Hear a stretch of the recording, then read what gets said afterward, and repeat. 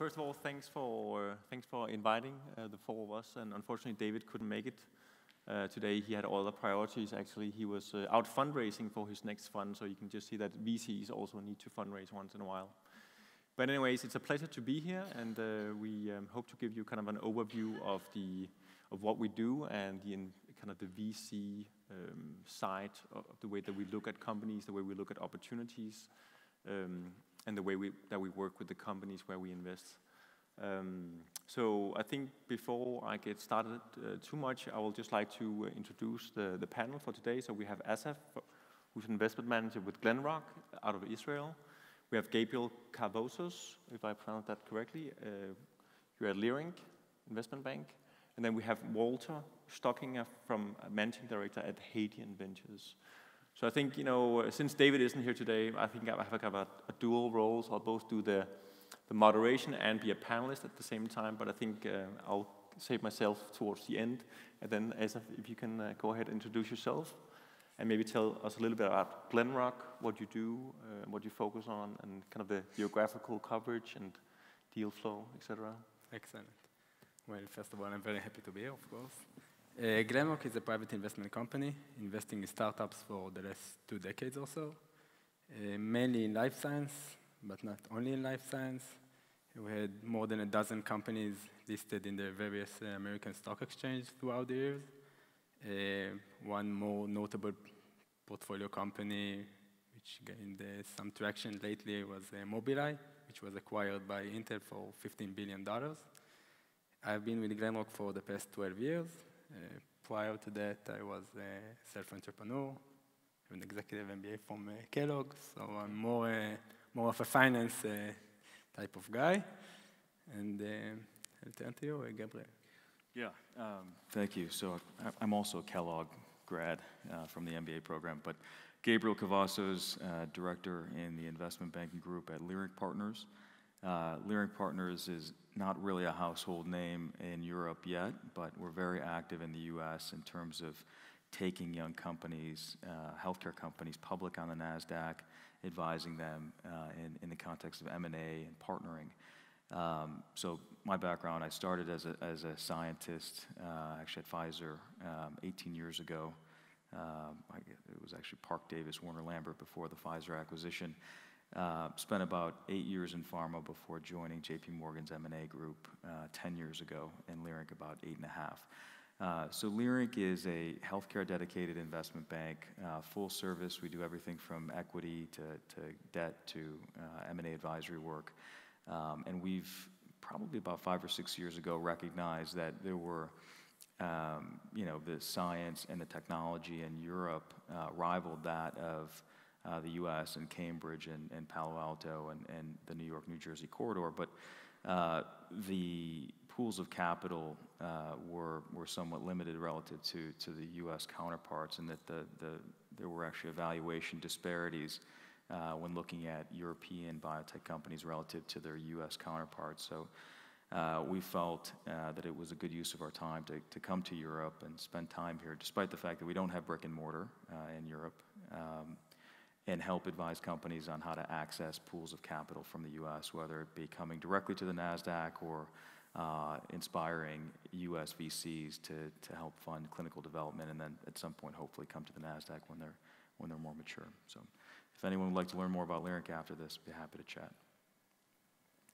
Well, so a few words to my background. I'm a scientist by training. I was working in science until I was 35, and then moved on to consulting. And the last almost 10 years now, I've been investing as a venture capital investor.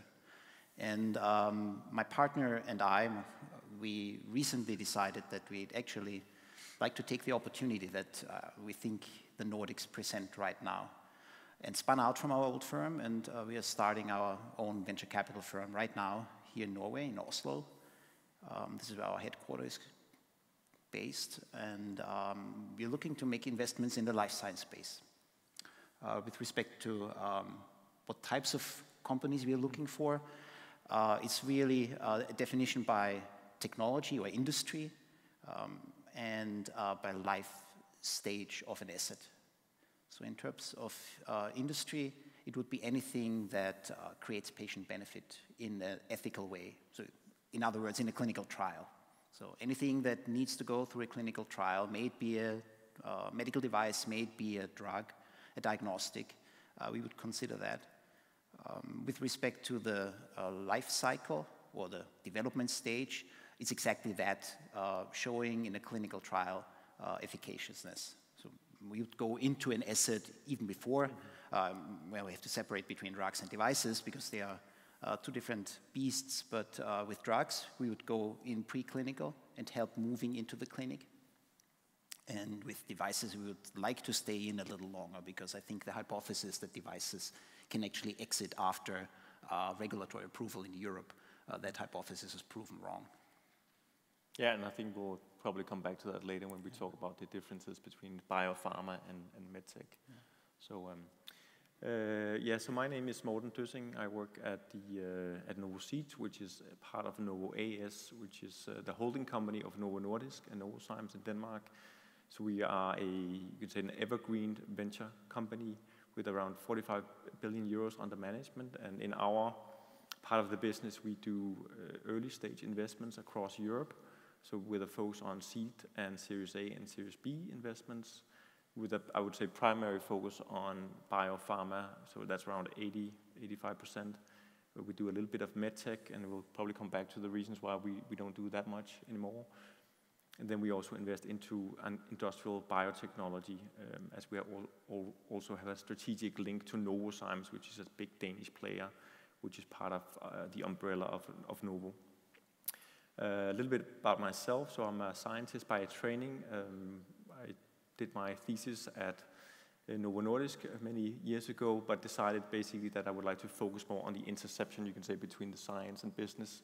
So went into business development consulting for a couple of years at a boutique consultancy, and then moved over to technology transfer at the university hospitals around Copenhagen, where I was involved in starting up companies, doing license agreements, doing IP work, etc., etc. So really working with the researchers to get stuff up and running.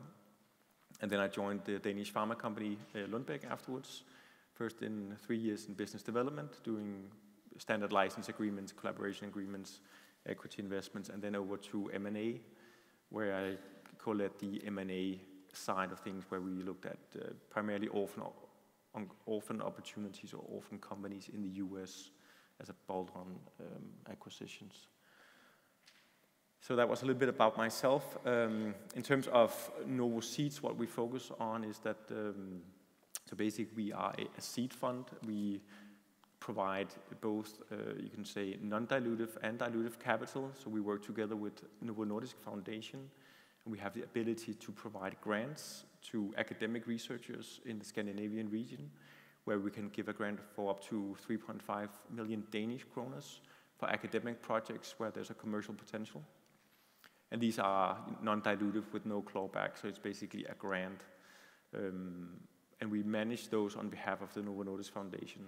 So on the equity side, on the investment side, in Europe we have kind of a, you can say, a dual strategy in Scandinavia, where we are close, where we are close to the companies. We work very actively with academics, but also new companies to actually create the companies, which is a process that many times takes at least a year or more to actually set up the company. And then in Europe, we do more later stage investments, kind of Series A and Series B investments. So that's a little bit about ourselves. We have a budget around $25 million per year and have a portfolio of 20 companies in Europe. Okay, so I think the next question, I think, Wally, you already touched a little bit upon this, but Asaf, if maybe you can go a little bit into some of the investment criteria that you use at GlenRock. I mean, what is the type of companies or opportunities that you look at? And maybe you can differentiate a little bit between medtech and biotech or biopharma. And if you start with biopharma, we can take medtech later. I'll finish with that, and I'll start with the criteria. That's fine. With your permission. First of all, it's a saying, but we greatly believe that the team is a crucial element. Preferably a multidisciplinary team. And only then we go to the company. And we want to see that there is a large unmet market need, that the solution is something that is disruptive. And with regards to the distinction between medtech and biopharma, when GlenRock was initiated, the focus was the beginning more on medtech. The local industry was more historically more medtech focused. Throughout the years, because of the point Walter mentioned, that the proof of concept requirement for buyers before they buy a medtech company turned into proof of sales, we moved more into the biopharma. And I think there you can also have a liquidation event at a more early stage. Today there's all the types of licensing deals where there's a milestone payment-based mechanism which enables you to go through the lifetime of the company with less capital investment being put in. And on the biopharma side, it's really the opportunity to get that early exit or the inflection point that is very clear. That's what attracts you. Yes. Yeah, makes sense. Okay. Gabriel, I think, so you're coming not from the VC side, but more from the investment bank side. So sure. I think maybe in the context of what kind of companies you see as the most attractive from a capital markets perspective. Yeah. If you look at the distribution of companies who are able to go public on the NASDAQ, it skews towards earlier stage, and that's a function of institutional investors really being comfortable with the risk of investing in pre-proof of concept companies and opportunities, and obviously wanting to benefit from that value inflection point, and then really kind of sticking with it through an approval. Commercialization is when most young companies, if they're not partnered, get into trouble in the U.S., and that's a different topic. But many of the things that they're looking for are, obviously novel science, differentiated programs. Platform technologies are highly investable, particularly if there's one or two lead programs with a handful of programs behind that could be potentially partnered for non-dilutive capital. And management team is critical. I think that having a CEO who has either roots in big pharma or has made money for investors in the past is important. So a well-known face on Wall Street and in the U.S. is important. And then, one of the things that I think is often overlooked, particularly in the context of European companies to the companies coming to the U.S., is the KOL community around just really U.S. companies, and particularly we'll use oncology as an example. I have a number of European clients who have great science, great technology, very nice clinical data, and have come to the U.S. to try to raise capital from U.S. VCs or U.S. institutions. And if a handful of important KOLs to that investor aren't aware of the program or the data, oftentimes that's a deal breaker. So that's important as well in terms of checking the boxes of what's required in the U.S. There are certain therapeutic areas that are, quote unquote, highly investable right now. So oncology, orphan diseases, specialty diseases, and any type of novel therapeutic modality like gene and cell therapy, the microbiome, any of these novel, ways of delivering new technologies is interesting. And then I think the market opportunity point is one that, 10 years ago, if I were advising a kind of, pre-proof of concept company about attracting capital from public institutions, you really didn't have to start thinking about a market model until you were kind of in pivotal trials, 2 years before launch. Anymore, given the pricing pressure that we're seeing in the U.S. and just the concerns around our pricing model in the U.S., younger companies have to start thinking about the market model that much earlier. So hiring a market research firm probably 2 or 3 years before you otherwise would is often prudent, just to make sure that when you get those tough questions about how big is the market opportunity and what are the pricing dynamics, you can answer those very confidently and kind of put those issues to rest. And maybe you can just explain a little bit about how you work with the European companies. I guess since you're not a well-known name in Europe, how do you go about meeting new companies? And I think maybe also from a company perspective, at what stage should a company approach LEERINK for considering if they're either out fundraising for VC funding from the US or considering IPO, or what's a good time to kind of approach you guys? Yeah, so just one statistic. So since 2014, there have been 11 European domiciled companies private companies who've come directly to the NASDAQ, and we've been a book runner on 9 of those. Mm-hmm. So despite the fact that we're not a well-known name and don't have brick and mortar in Europe, we're still very active. Part of the reason is that we've picked a handful of spots and had a handful of early successes in bringing companies to the NASDAQ. And, frankly, like in Germany, the CFO community is very tight. So we get, we oftentimes are introduced to young companies. We have referrals through that way. France is the same way. Austria, I've got clients in Spain and the UK and Switzerland. Working on the Nordic regions, obviously, which is why I'm here. But really, we kind of do it organically, coming to things like Bio Europe and BioEquity Europe and conferences such as this one to try to get our name out and make introductions. We're a young private company. We're actually only 200 employees.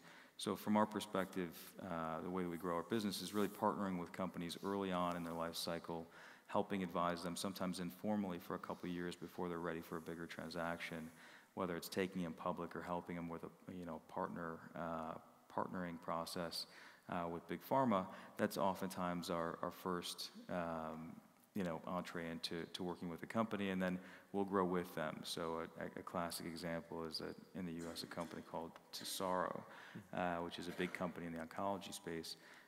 We helped them with their private round. We weren't an advisor, but we were actually an investor, so we put our own money in the company, and then took them public and did all their follow-ons, helped them with their convert, and we've just been a part of that company as they've grown up, and now it's a very big player in the oncology space, and that's kind of a model for how we like to do business. So partnering, typically 2 years before our bulge bracket peers will get involved, and really just cultivating a relationship and generating a trust at the board level to where when a bigger transaction's coming, we're oftentimes the first call.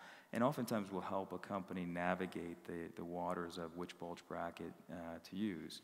So in Europe, we're very happy to kind of go to the right and be the right book runner on a deal behind companies like firms like Morgan Stanley, JP Morgan, Credit Suisse, et cetera. We recognize that they can be the global coordinator and that we'll be the healthcare dedicated specialist in the U.S. That knows U.S. investors better than anybody. Okay. Thank you.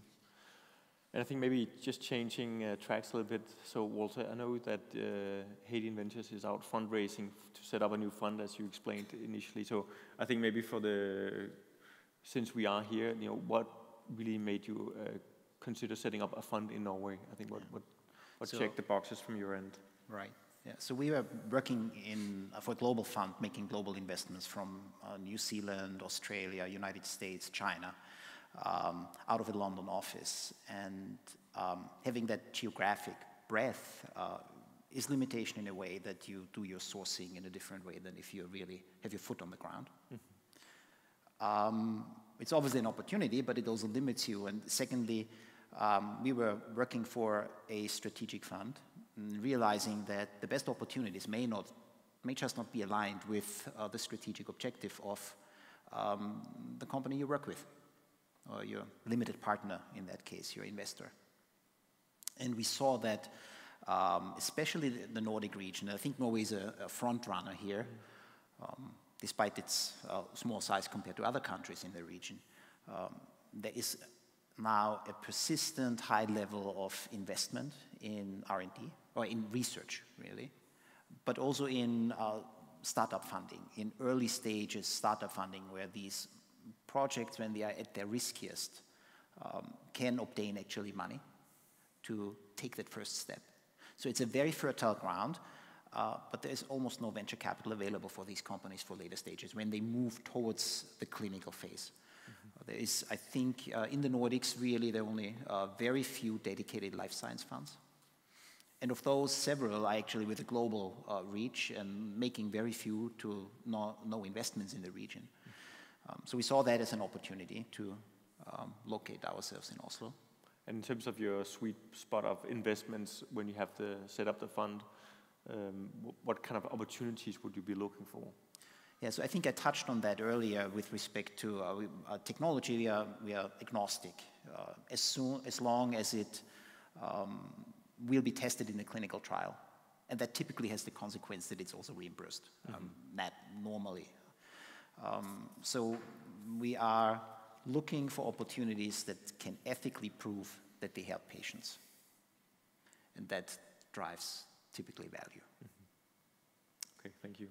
So I'll just put my Novo hat on and just give a little bit of insights as to what we are looking for in Novo Seeds.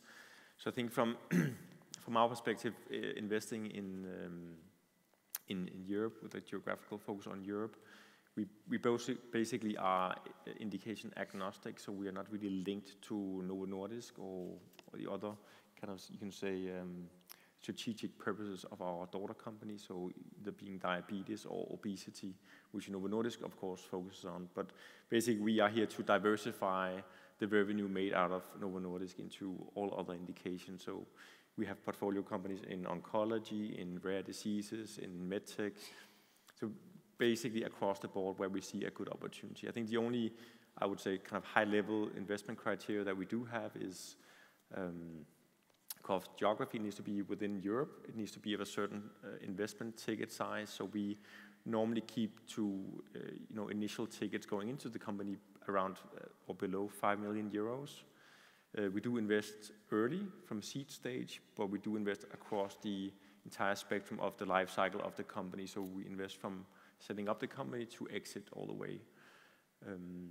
I think other than that, we look at good opportunities. Of course, an experienced management team is, I think, a key part of the diligence that we do.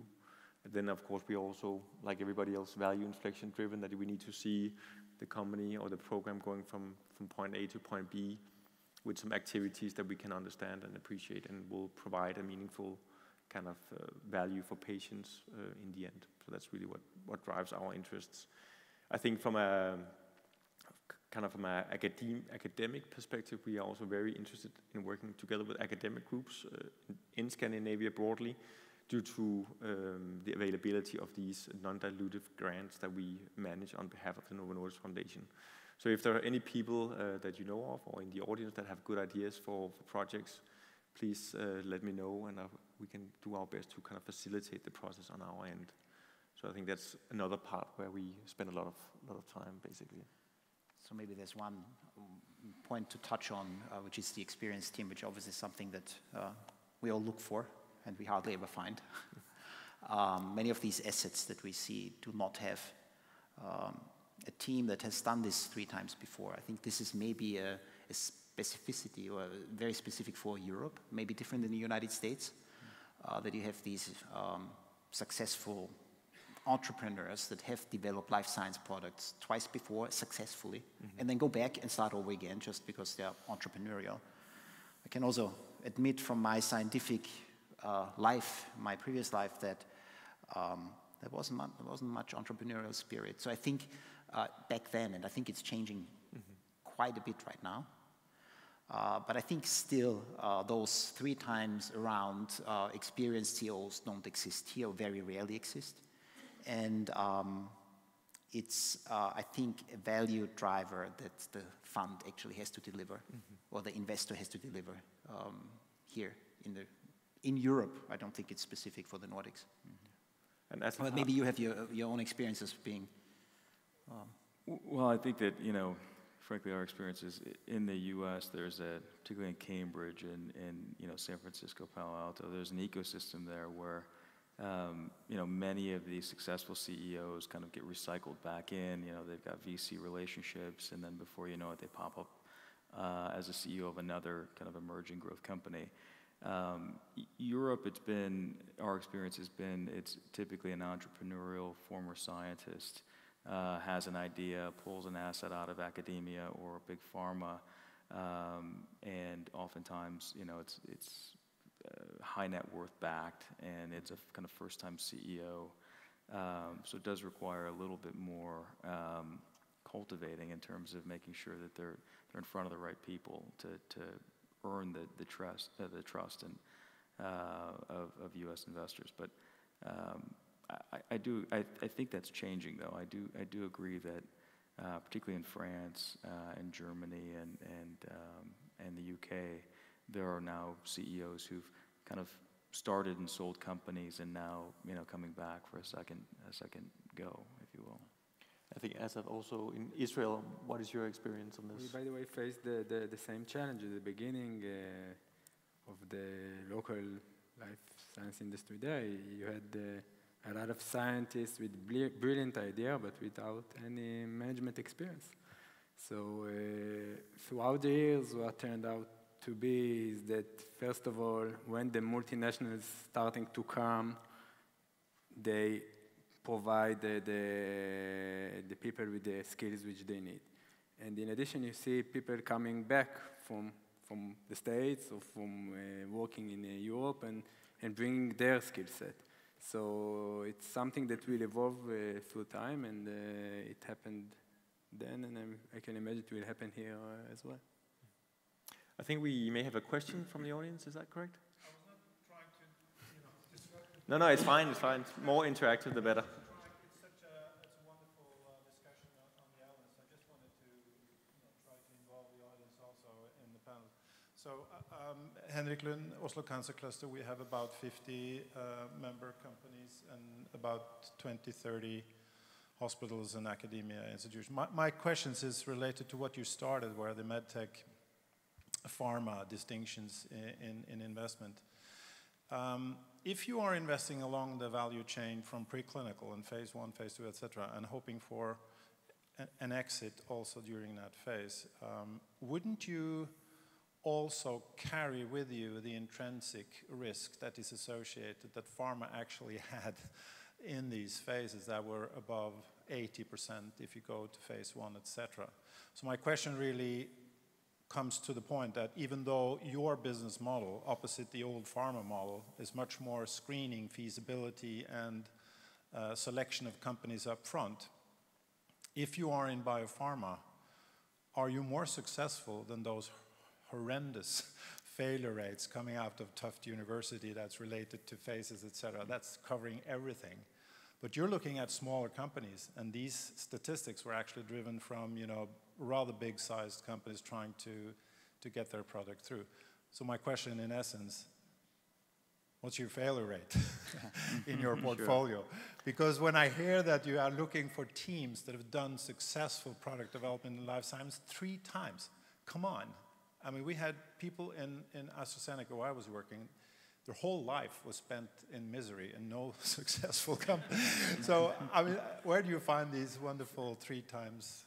Does it really exist? And what's your failure rate in your portfolio? I think I can just give a very short comment to that, and then I'll let the panel explain. So, I joined Novo quite recently, like a year ago, so I haven't been in on the VC side of things for that long. So I used to be in pharma before, working in portfolio management of a Danish pharma company. So it's totally correct that there's a lot of attrition in the pipeline, but I do also see a lot of differences between the pharma R&D model and the VC way of doing things, because I think there's a inertia in pharma in the sense that people try to kind of have the program stay alive for a very long time because basically they're associated with one program.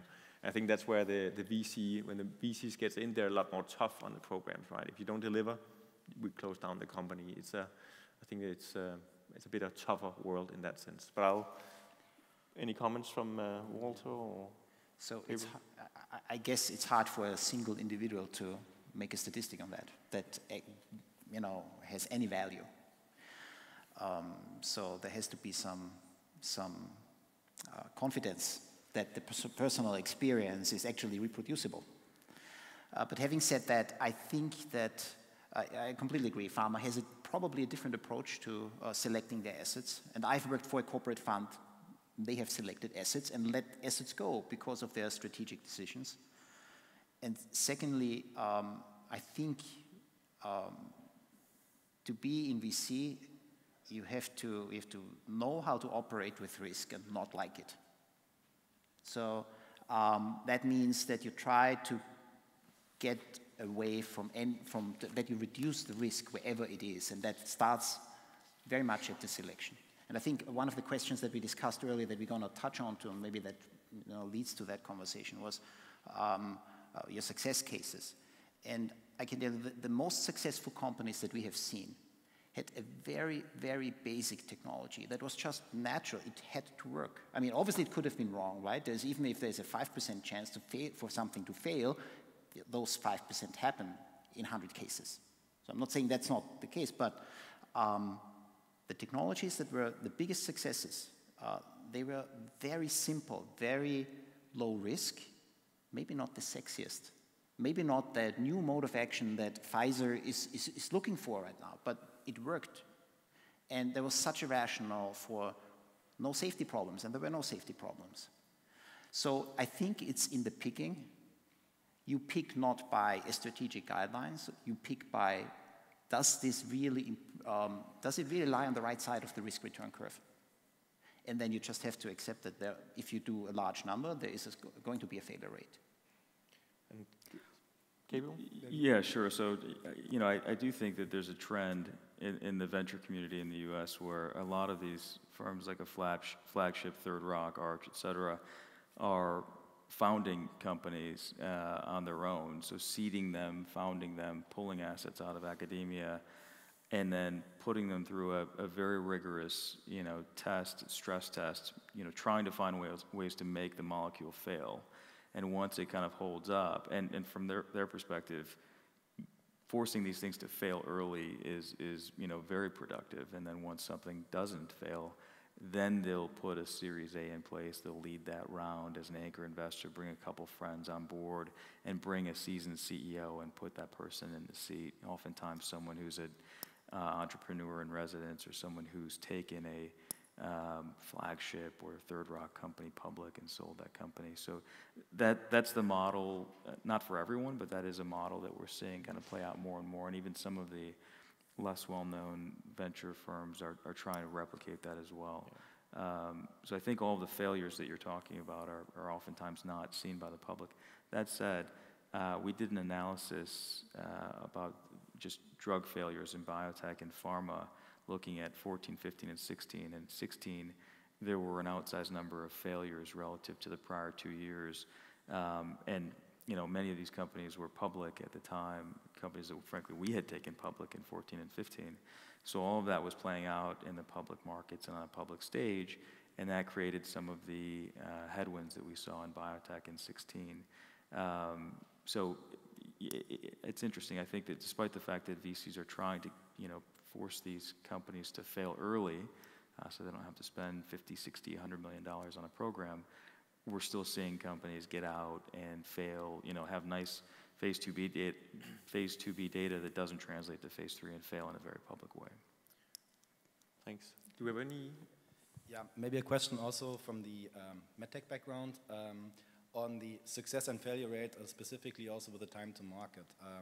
My company for 11 years helps, for instance, US startups and Israeli startups to develop and commercialize in Germany, and the key advantage we see, and we figured it out in the first 3 years in trial and error, was to include the talents and R&D centers in Israel and in Germany, in Israel and in the United States, but leveraging on the opportunity with German university hospitals and stakeholders. So on one component, to have the medical and scientific background, accompanied by seasoned and experienced consultant and business manager to translate the scientific benefit into economic advantage also through cost-benefit analysis. And what we figured out was that multinationals, for instance, Philips, Hollister, and others, benefited from this by acquiring a technology and assessing it because you have it inside the hospital, first of all in a beta test scenario, and in a second step, once clinical evidence is proven, certification is given, and also cost-benefit has been demonstrated to third-payer parties,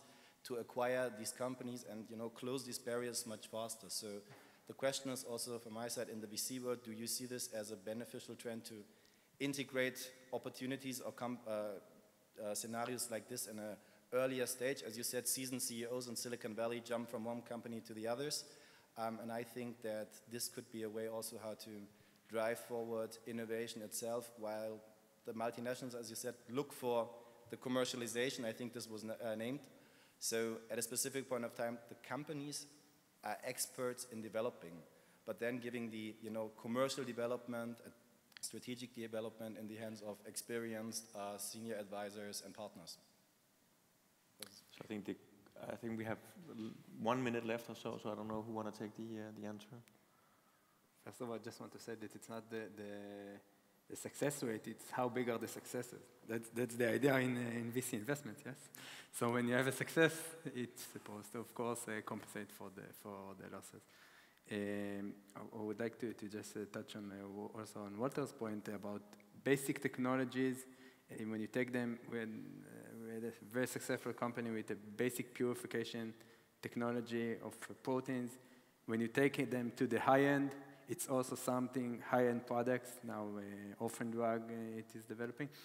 It often takes a lot of the risk out also.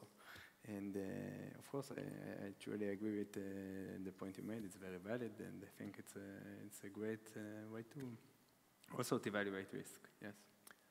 Okay, I think the time's up, so I think we have to wrap up. But thanks very much for your attention, and wish you a continued good conference.